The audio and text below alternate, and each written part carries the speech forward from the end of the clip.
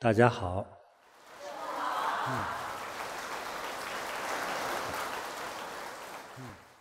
这个人生的命运呐，我确实没办法总结命运到底是个什么东西。那么通过读历史的故事呢，大家会觉得，说我自己也会觉得，这个好像真的会有，这个好像上天给予的那个命，就所谓天命论的这样的一种朦胧感，就好像是就有这个命了哈，所以呢，我们也看我们所有的人，你看你出生的这个环境啊，还有父母的情况啊，对，还有你的国家的环境啊，对，都是不同。每个人家不同，就是各有各的家庭，各有各的父母，各有各的家的各种的，甚至是烦恼。所以呢，就变成了有了不同的命运。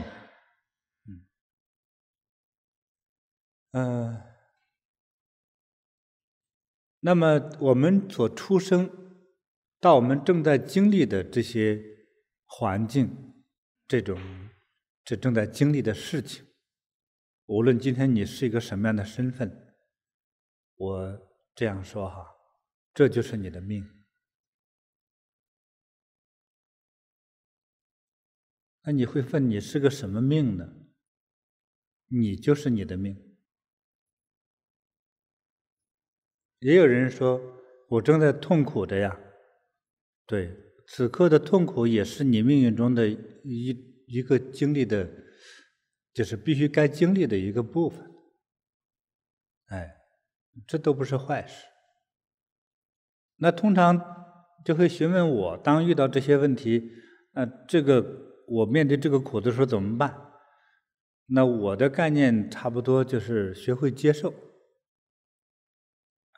那说学会接受我就认命了吗？学会接受现实，认没认命是你自己的内心的一种能力问题，是吧？因为你如果是正在经受这个贫穷，那你肯定是总不希望之后还贫穷嘛，那你可能会有努力嘛。那你会说，你讲的是要认命，认命的话，我就吃不上饭，我就认了，我就明天饿死也没关系。那你会这样做事吗？不是很多人没认命才把自己嫁出去了吗？是吧？你生下来并没有一个夫妻和你一块儿生嘛，跟你一起生下来的，哪怕是双胞胎，都是你的兄弟姐妹，对不对？那不能结婚呐。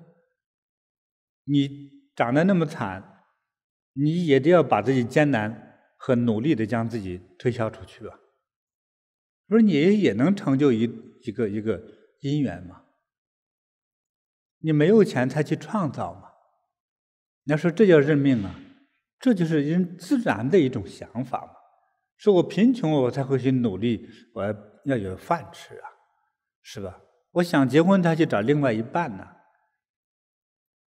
我想将来的工作更好，所以我才拼命读书呀。对，就是因为我生命中的缺憾，我才会用我的行动去弥补它。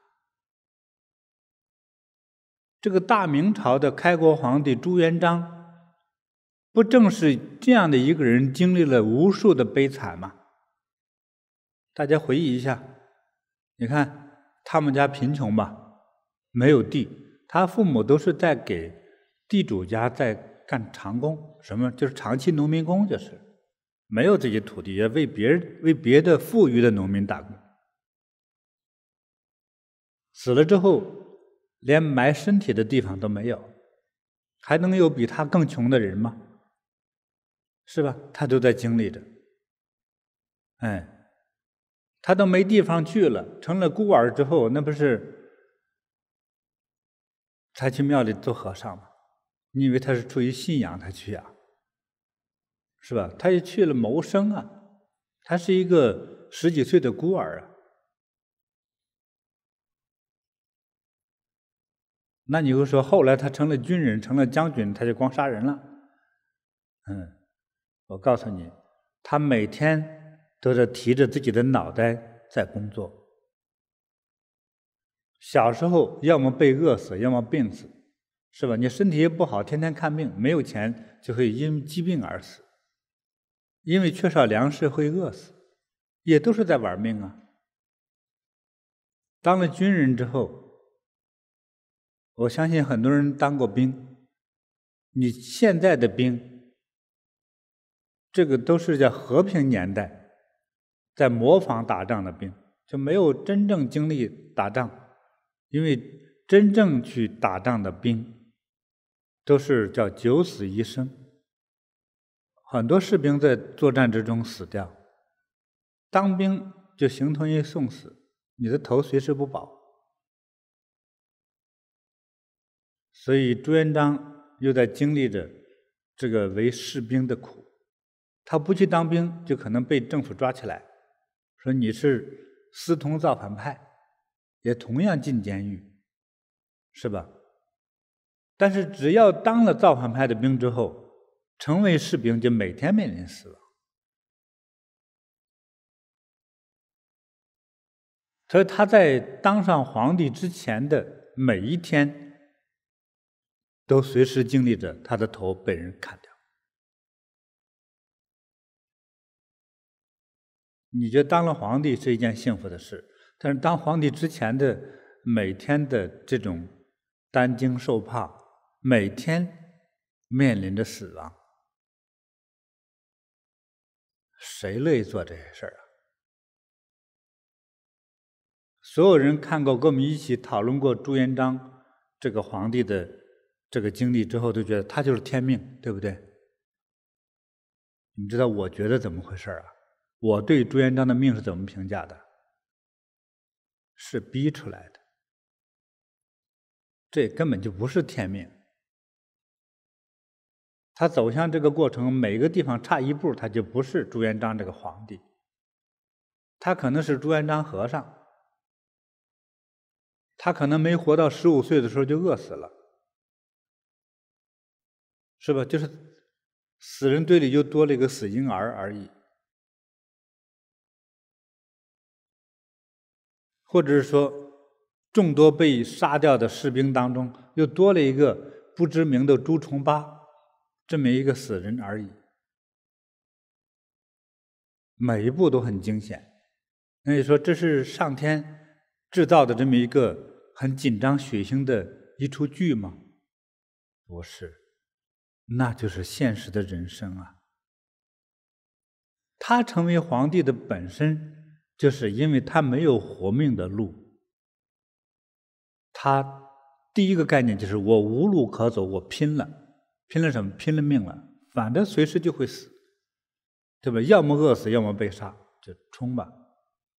这是宏观上他的心理行为，他的心里就是这么想的。至于说他的姓名这些很多的那个巧合，那仅仅是说他的辉煌的一生之后，我们作为后人解读的时候说，这么多的巧合，也许是天意。他早点死之后，这个解释不就变成另外一种解释了吗？就没有解释的意义了，也没人解释一个半路死亡的不见名姓的一个士兵啊，谁去解读啊？每一场战争之中死掉的这些普通士兵多了，谁给他算命啊？他是拼的，他有他拼搏的这个动力，就是因为他没有活路。那么今天我们的富二代、富三代，是吧？你的父亲、你的祖父留下了很多的家产，也就是金钱。你看他能像朱元璋一样的拼吗？朱元璋的拼命就是为了找条活路，其实没想当皇帝。至于说小时候像做儿戏一样的这个事情，无非他吹的大了一点，他胆子大了一些，对不对？宏观上我的总结还是说，这个世界是一种由阴阳合成的。这一个人啊，要吃多大的苦？比如画一条线啊，我们画一条线啊，中间这个点呢，就叫零点。不管往左往右吧，一边是正，一边是负。比如说左边是正能量，正的讯息啊，这面呢是负，一面是正，一面是负。就是当你的这个负面的这些能量就是你的经历、你的感受，比如说贫穷、饥饿、得病、挨打啊、痛苦、劳累，这个父母双亡，等等，这一切不好的经历，这些我们就是暂且称为负。比如说我的负能量，你看就这么大一块负能量，就人生的生命线上啊，对。那么但是能够激发我就更多的正能量。比如说这一段负能量，这是算是比如说3公分长，生命线上来说这是3公分哈，那就会激发我的正能量。每个人不一样，有的人呢被激发的叫1比1，也是3公分，他的正能量被激发了，负能量1倍，正能量也是1倍，就是3公分，得到的正面的也是3公分。和我们的资质悟性不同，或者是命相不同，所以有些人呢就会被激发了10公分，他这个能量就被激发一下就大了，就变成10公分，或者是100公分，就是一下就把他整个的一生的创造力被激发出来。这叫悟性高的人啊，品质好的，或者是说所谓的命中有的，这个命中有的是叫我们通常讲的叫功德的部分，对，所以它的负的部分我们经历一下倒是好事情，它会激发正能量。好，结果呢我还又画了第2张图哈，左边还是正的啊，这样我们容易辨识啊，右边我的右手边还是负的能量。那么今天说我是富贵家庭，我又很聪明，我又长得也很好，身体也很棒，读书很棒，工作也超有能力。好，所以呢我从小到成长的一个阶段的时候，我是很正的，得到一个正的能量，也是比如说叫3公分啊，得到了3公分的正能量。这人也很高的悟性，得了10公分的负能量。也就是我从小吃得好，穿得好，家里又有钱，长得又好啊，各方面都好，都很优越，他悟性又很高，举一反三，那个结果呢就把自己一生废掉。所以我说这种能量的积累，或者这个叫做阴阳论。所以我在读阴阳哲学的时候啊，师父说啊，孤阴不长，独阳不生。这个图呢就是一个阴阳图哈，阴阳图就是说它是指的第一，当一个元素缩小到极端小的时候，到极端大的时候，它都含有正能量和负能量。这就是宇宙间，尤其是我们地球这个空间里所有的能量的组成的那个部分，它都有一个正能量、负能量，它就才能合成一个。然后我们生孩子更明显，一男一女的这2个细胞结合起来，才那个新的一个生命才能产生。这就是我们地球间的这样的一个环境之中必然有的一种所有的物质和能量的存在的形式是这样。这是指物质，对不对？那事物本身也是这样子我们讲的这个正面的，比如说幸福、快乐、金钱、权利、长相啊等等一切美好的东西，我们假设称为正的。但是所有的正的是依托在负的这一面，它是这样一个画成一个圆圈的时候，就是一个阴阳和合。对，所以当我把这个能量这样给它组合起来画的时候，这就是个阴阳。但是阴阳的它也本身是具有发展性，不是说我有，比如说我吃了3年苦，我将来就一定享3年福吗？第一，可能会享几天福就死，有可能，有可能。还有一个，我受3年苦，但是我可能享70年的福，一生的福都是有可能。它这个比例的绝对性是天知道，而人不知道。但是所有的事物的本身一定是正反两面合合而成的。所以记住哈，就是孤阴不长，独阳不生啊。这些道从小就在我脑子里印着啊。师父经常会提醒我啊。我走八卦的时候，我练双阳掌，说我就武功最高。他不是的，双阳则失去阳，那我就双阴掌只追求阴，便什么都没有了。他永远要追求的是平衡之道。这平衡我就不长了吗？他说：“那你看3年之后的结果如何呢？”结果就发现自己的身体越来越健康啊，能量越来越强啊。所以他说，一切的事物都是建立在阴阳的平衡上。平衡不是为了消去啊，平衡的，我们人类追求的平衡的本身是叫稳妥的上升啊，让所有的事物在平衡之中得以成长，才是最安全的。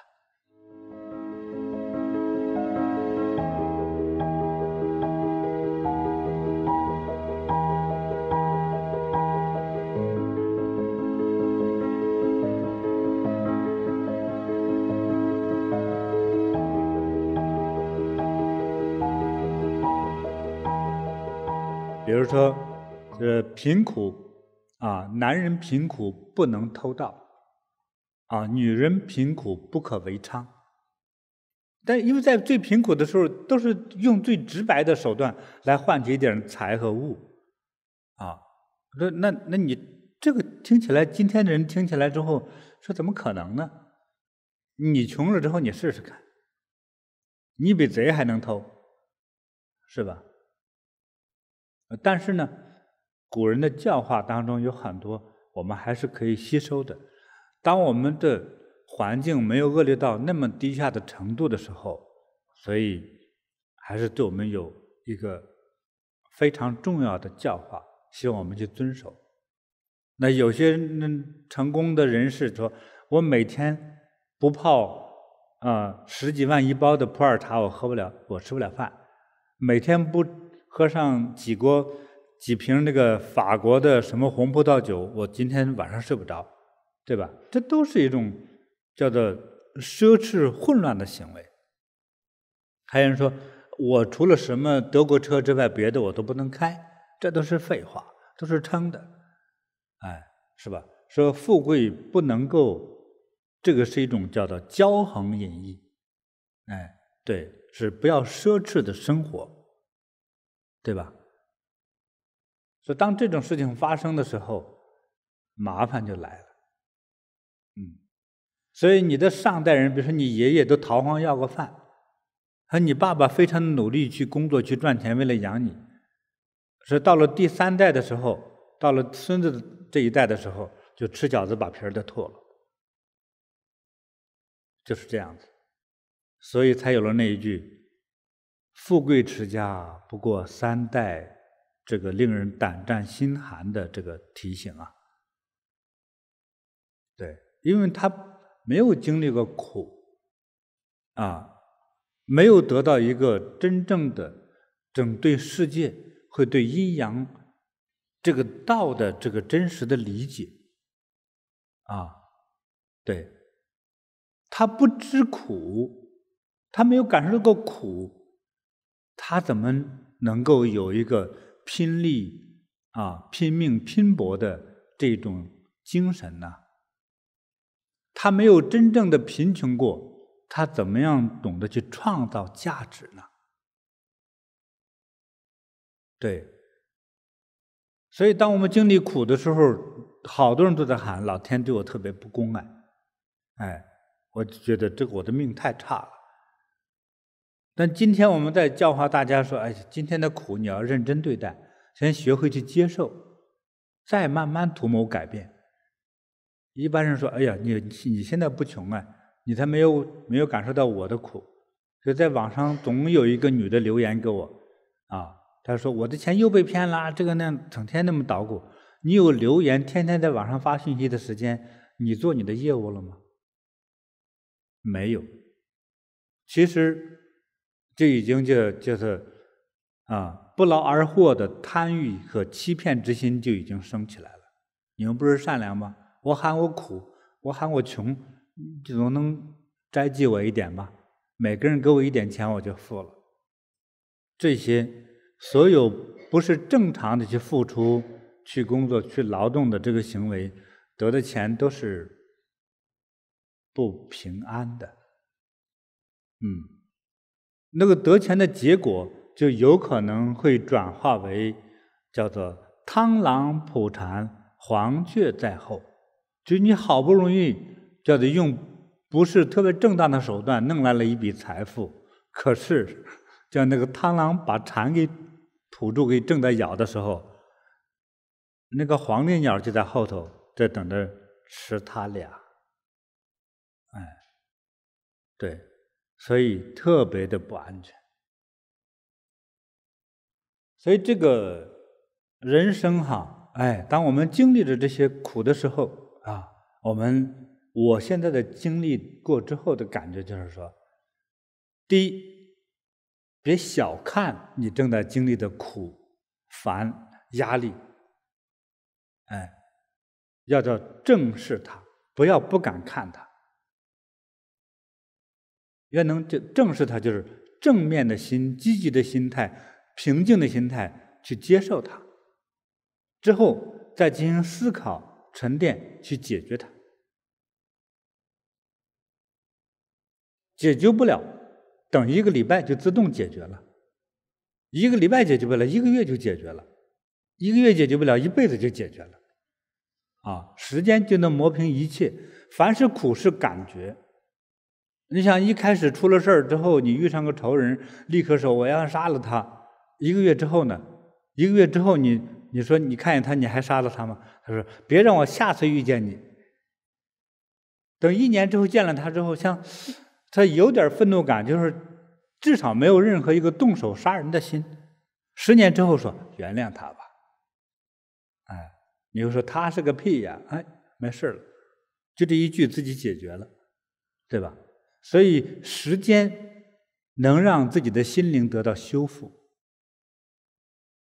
时间能解决所有的问题，你的所有的人生一切的苦和乐，100年以后全部了账，没有了。对，这个大家开始解脱了哈。所以当我们面对了一切好的时候，我刚才说当烦恼来的时候，那么再提醒大家，当快乐幸福就是所谓看似让你感觉到好的那些部分的时候，你要谨慎小心翼翼的去对待。别以为好，你认为的好事真带给你好，真带给你好的结果。很多的好事带来的都是坏事。所以很多人这个夫妻是吧，年轻人生不出孩子，后来发了财，就是拼命地造孩子出来，等造这个孩子来高兴死了，哎呀，真是可把祖师爷给盼出来了哈。你不生孩子，你钱还能留着，因为发现孩子28岁的时候，你们家的钱全让他糟光了，你拼了一辈子挣来的钱，结果他不到28岁全给你花光。你不是快乐死的，你是给气死的。你早知有这一天的话，你还会拼命的庆祝你的儿子的出生吗？所以以后给孩子买礼物别买太贵重的，能说过去就可以了。能买1块的尽量别买100的，好吧？因为带给孩子的不一定是好事。但是我告诉你，一切事物的道理一定是阴阳结合的一个道理，知道吗？物极必反。说你们家存这个钱连买房钱都不够的时候，出大事的几率还不够那么高。当你们家的钱从穷人买不起房，当能买得起半套房的时候，这个时候该出事了。一般是你们的兄弟，或者你爸爸的兄弟，或者你妈妈的兄弟姐妹会出事儿。出什么事呢？借钱骗钱。当你的存钱存到，比如说买个房100万吧，哈，你存到50、60万的时候，你这时候就看借钱的人、借钱的亲人们就来了，这就是天道。为啥一半呢？有另外一半在等着你呢。存了钱是好事，对不对？借了钱就不还了，不就坏事？合作变成空吗？是不是啊？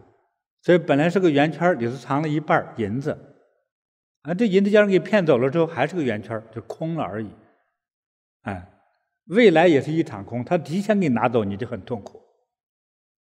所以兄弟姐妹之间，不到万不得已不要借钱，学着自己去创造，有事自己扛着解决。从处理问题的能力到去赚钱的能力，都要需自己去逼迫自己，那个能量才会产生啊。现在很多富人一样，我要买很多的保险，我要买的贵贵的车，把自己保护起来，所以他没心去跟人拼命啊，对不对？真正能破掉他的，就是狼遇到了肥猪，狼遇到了肥羊，这猪和羊必死无疑。不是凭的人多，而是你内心的自我的那种，那叫认知，自我的定位。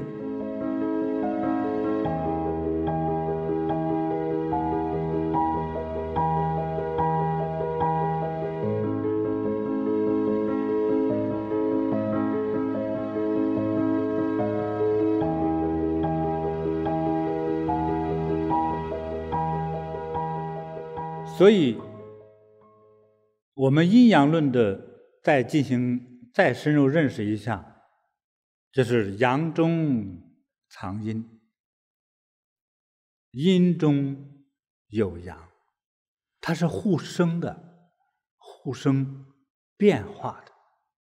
它而且就像说周易一样，它每时每刻都在变化的。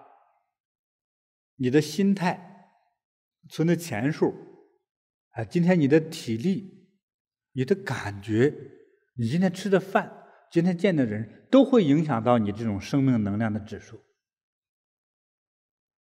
它在变着。所以研究周易的人，这个概念是什么呢？永远都不会重复，永远都在变化之中，永远神龙见首不见尾，那就是周易。这也是叫命。这也叫做能量。所以好事当中也在天天变化的能量，好的能量的积累最好的是彼此都有的时候就能维持平衡。所以当我积极的储存、储蓄、积累的结果呢，会使这个事情推向一个高峰，高峰之后会来一次巨大的变化，叫做爆破式变化，物极必反。所以每件事情它在发展中，所以阳中有阴，阴中有阳。大家我们开始理解了哈，这个阴阳鱼这个可怕的符号，让我们认识这个世界所有的事物，乃至一个分子元素都是这样的两种能量的和合。所以我们开始认识命运，认识命运中的一个细节，比如说富贵问题，对不对？大家听完我这么讲之后，对于拼命赚钱这个意识开始淡化一点了吧？我建议我们的家长们是不要轻易带孩子去找人算命，就孩子年龄太小，尽量别算命。我是觉得有很多算命的大师，他是对于命相某种，他也具有了某种能量。当认识这种天机的时候，是吧？比如说你的儿子，他可以成为总统，可是命相师没看出来，就是他可能成为一个老板，这个时候就有可能未来给他成为总统的这条路上增加了障碍，叫命相障碍。所以这个我是希望是这样的。那么还有的一个孩子他是没有定力的，当说的这个孩子命太好了，说你将来是总统，这孩子想我总统，那你们家长天天都不尊重总统，天天打我骂我，让我天天考试，还反了你们了，是吧？给我洗脚，妈帮我洗脚，爸帮我做作业。你看你们马上替他服务，服务的结果是把他废了，是吧？说既然我的命这么好，我今天这么辛苦干什么呀？还有一个说算的这个孩子命不好呢，说一看7岁来算命，说哦，孩子最多活到13岁，说早晚都要死，我读书干什么？这还是个问题吗？还说你就是穷命，我既然是穷命，我考大学干什么？那你这哎呀，都是算卦先生胡说八道。既然他胡说八道，你不相信他，为什么带我去算命呢？你看麻烦吧。说算好了，哎呀，是非也来了，孩子你搞不定；算的不好了，孩子是破罐子破摔，不都是麻烦吗？算不准也不行，是算准了更不行。所以尽量别算命，为让这个孩子有一个正常合理平等的一个心，正常的心态往上发展，所以不带孩子算命没啥好处。就我这小时候就遇到有那个小伙伴算命对于小孩就是这个被算命先生就是说你这将来就是王爷命，说用现代话说就是国务院总理当然结果是狗屁不是了这孩子从算完命第2天就不上学了，是吧？我现在考察列国，扒着火车跑了，他妈他不知道跑哪里去了，2个月回来说考察经费不够，再拿一笔。你不是将来才做王爷吗？他开始考察全国，有病吗？这妈妈担心他将来不好，所以带着孩子算命去，结果就弄成孩子就不读书，中间辍学了。虽然聪明伶俐，但是聪明伶俐你没有这些知识，你将来去怎么样去换取一些金钱和生活费用啊？所以长大之后就是坑蒙拐骗，是吧？18、19岁进监狱，诈骗。你看和算命先生算的根本就2回事，算命先生没有说他进监狱那为什么算命先生这么说话呢？要么看错了，要么就是为了让妈妈能掏算卦费，是吧？尽量简单好听的说。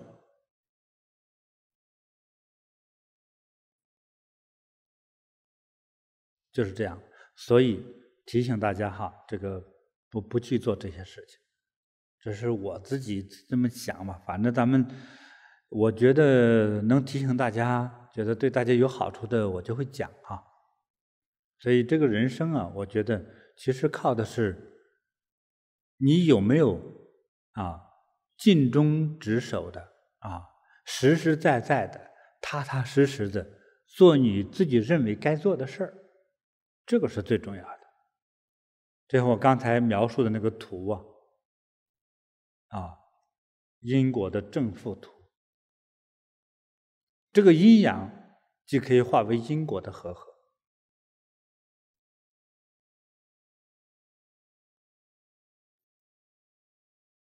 所以我是觉得呢，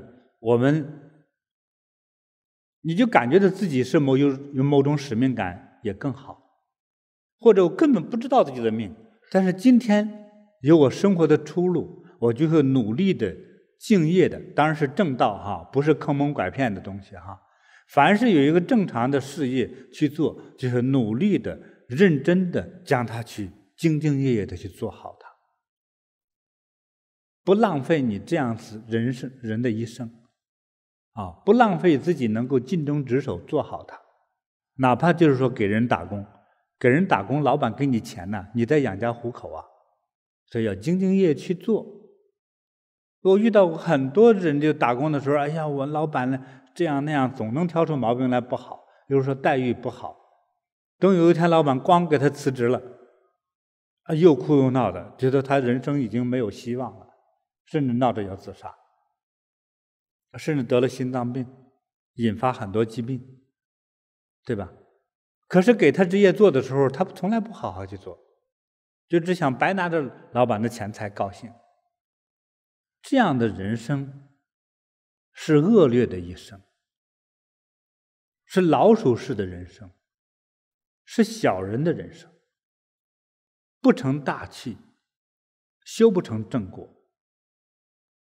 所以要让自己我们可以不知道自己的天命是什么，我们要经过自己刻苦努力认真的去做好一生该做的事情的时候，到自己临死之前回顾一生的时候，觉得我这一生我有脸面对我的祖宗，我努力了。像我来说，我做事说我随时面对死亡没关系，我见到佛的时候说我没做好，但是我真的努力了。要有这样的一种你的行为啊，这样我觉得你的一生就可能会精彩。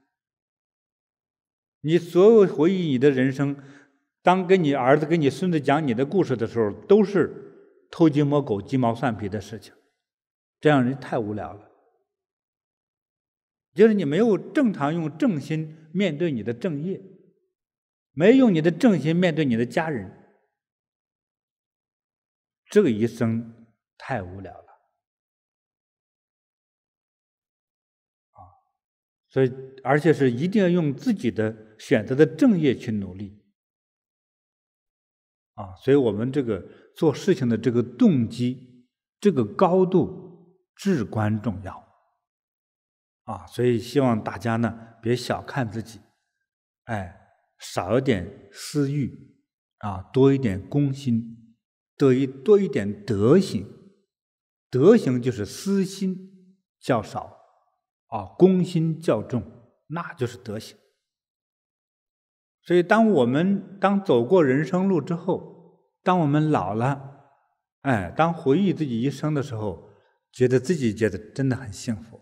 还有很多朋友会觉得，哎呀，你这个人让我们真的很敬佩，很敬仰。我们交朋友就交你这样子的，而不是一般的酒肉之徒。那这人生多幸福呀！你为这个世界带来了幸福，带来了成就，带来了快乐，那真是太美好了。